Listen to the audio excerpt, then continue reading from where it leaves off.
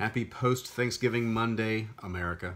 The rest of the world, happy Monday. It's really happy Monday. No, today's Cyber Monday, so happy Cyber Monday, planet Earth.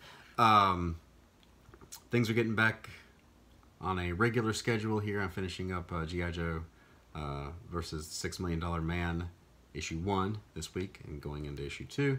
I got some William the Last stuff to catch up on, and I was thinking, because I did a cover recently, and for freelancers, it's usually, and every freelancer that I talk to is the same way, that if you're not working, you feel guilty because you feel like you should be working. And there's definitely a urge to always, or that you always feel the need that you should be physically cranking something out. You should be in factory mode, making the thing that you're going to sell, or making the thing that you're the person you're working for on whatever particular job. You need to just be getting work done. And it's true, you do need to do that. But don't underestimate the times when you're not at the, if you're for an artist, for me, at the table drawing. A lot of times I get some of my best ideas when I'm not at the table, and sometimes there's a mental thing where if you sit down and say, oh, I'm going to come up with this idea for a cover, and you're sketching out things. For me, I realized the last couple covers, for example, I've done, and story ideas, and can be the same way, happen when I'm thinking about it when I'm not at the table. So I know the last couple covers I did, I think one of them came when I was working, one of them I thought of when I was working out, another one when I was driving down the road thinking about it.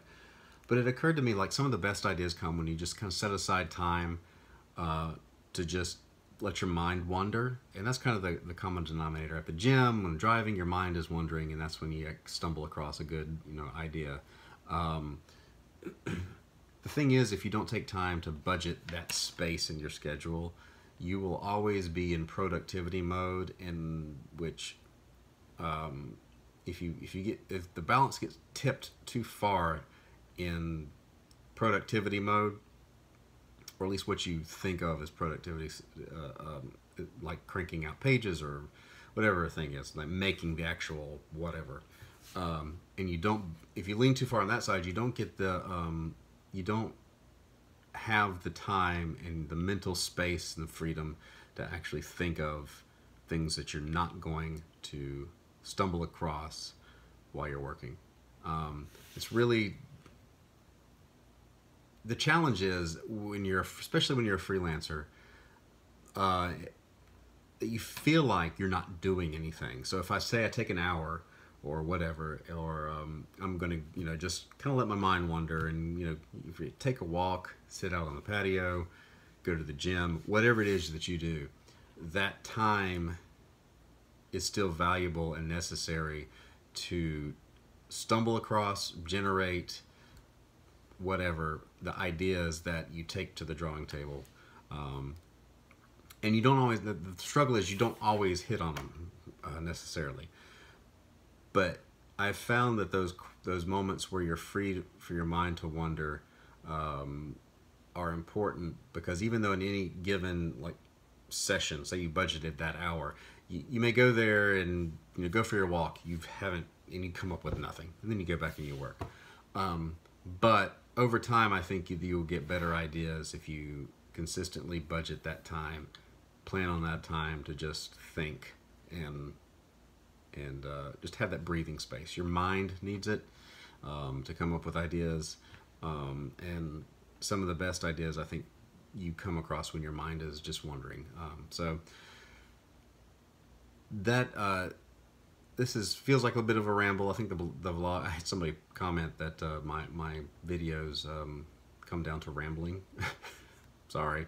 For the vlogs, that's just the way it is. Because everything can't be a thing, and I will never, if I have to write out and do a big outline on everything, on my thoughts for a vlog, you're not getting a vlog, because I don't have that much time for this. But the videos where I'm actually drawing or talking through a tutorial or something, those I'm gonna try to make a little tighter. But so this one does feel especially like rambling, because part of the reason I do this vlog, and I've had a lot of subscribers recently. I'm almost up to 600 now. Actually, I think I was one away from 600, so I'm getting close to 1,000 Part of this vlog is just to kind of hash things out, because as I talk about them, it helps me work them out, and hopefully it'll help you. So budget that space, take a little time. Don't always feel like you have to be in production mode. You need to have time to have that little bit of space to breathe and come up with ideas. So if you like the channel, like and subscribe. Click the bell down here in the descriptions. Which side is it on? Over here, I guess. Yeah. To be notified when there's a new video up. And check out my webcomic. There's a link in the description. And I will see you tomorrow.